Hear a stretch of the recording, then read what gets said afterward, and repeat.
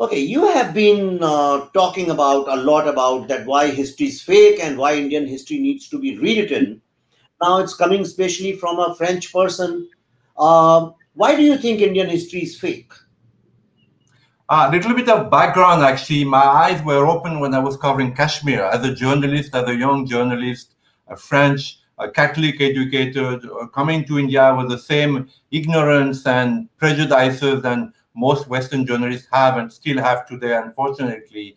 Uh, when I covered Kashmir and I was a witness to the ethnic cleansing of the Hindus of Kashmir. I was there when the first leaders were started being killed by then the KLF, the Kashmir Liberation Front.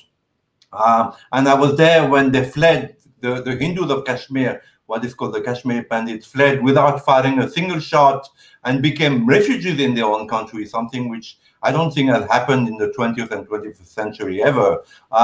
It opened my eyes, and I started studying Indian history. I'm not a historian. I'm not a even a journalist. I became a journalist by accident. That's another story. We'll do it another day. But Kashmir opened my eyes, so I started looking at Indian history. And the first person I looked at, of course, is Aurangzeb, because Aurangzeb is very central to the entire Indian history. And today is a person of controversy. He's either praised to heaven or he's hated. So I started looking at Aurangzeb, and I realized that, of course, Aurangzeb is mostly praised in Western and Indian history because actually he was a monster, you know, according to his own records. Because if you care to look at Indian history, there are a lot of records in India.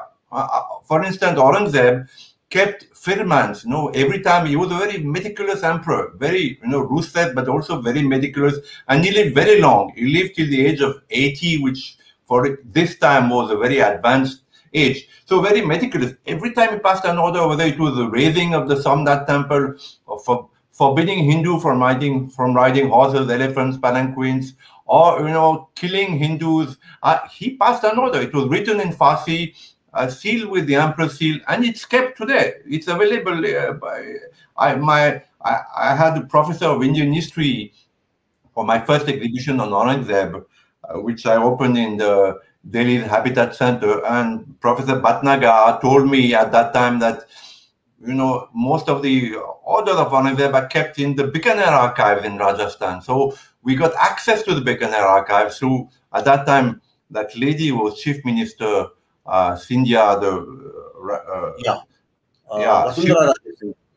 Yeah, right. And she knew me. She had read some of my books. So she gave us access to the Bikaner archive, and we scanned some of the orders of Aurangzeb. And according to these orders, which my professor translated into Hindi and English, we did paintings. We had a team of miniature painters in Jaipur, and we just did paintings reproducing what the firman said. And of course, we opened this exhibition in Habitat Center in Delhi. There was a little bit of controversy there. Habitat Center were not so happy. Mr. Advani came.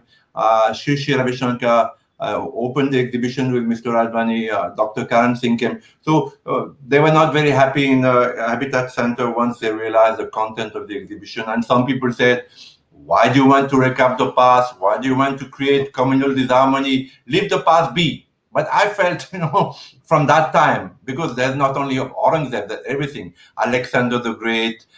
No, but coming to Aurangzeb,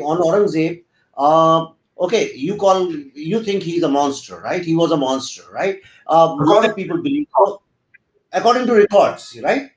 Yeah. Yeah. Same here. He othered Hindus, he discriminated, he issued commandments, what they can do and what they can't do. But at the same time, there's a lot of literature, history books, especially the new book by Audrey Trush at Rutgers University. She's a professor at Rutgers. She has written a book called Aurangzeb, the Man and the Myth, in which she is trying to say that whatever we think that he's a monster is a myth. Actually, he was a great guy. What are your views on Audrey Trush? How would you counter her? She's a horrible lady. She's a horrible lady. I mean, and she's not a proper historian because she should study Aurangzeb records. It's easy. There are two. There are two museums. One, the Bikaner Archive, and two in Hyderabad. There's a museum entirely devoted to Aurangzeb film, and they're kept there. You know, my guys went there. I couldn't go there because they would recognize me. So I sent my guys, and they said, "Oh, we want to study Aurangzeb. You know, we're in awe of him." So we scanned about 100,000, firmans of Aurangzeb, and we have them in our archives in Delhi. So he was a monster according to his own record. So Mrs. Trushke doesn't study him. She's just, that Hinduphobia is translated into admiration of Aurangzeb. Because not only was a monster to Hindus, he was a monster to his own family. He poisoned his own father, Shah Jahan. He beheaded his brother, Dara Shikoh, who was one of the better Sufi. We have an exhibition on Dara Shikoh in the Shivaji Maharaj Museum of Pune. Dara Shikoh is one of the only guys in Islam who believed that Islam had an origin in the Upanishad. So he translated the Upanishad, into Farsi. And he was really a true Sufi. I don't think there are many true Sufis. Sufism is a big hoax, but he was a genuine Sufi. He wrote many. So Aurangzeb beheaded his own brother, Dara Shikoh. He imprisoned his son. Aurangzeb wrote a will, as I said, he was a very meticulous guy. By his own hand, he wrote a will himself. We have a painting in the museum that shows him writing his own will by hand. In this will, he said two important things. One, he said, never trust your sons. Never trust your sons. And the second thing he says is, my biggest mistake was letting Shivaji Maharaj escape from Agra.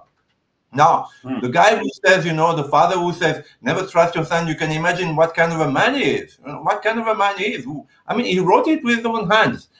And never let, the biggest mistake of Shivaji Maharaj, this is another side of Indian history. Not only monsters are propped up,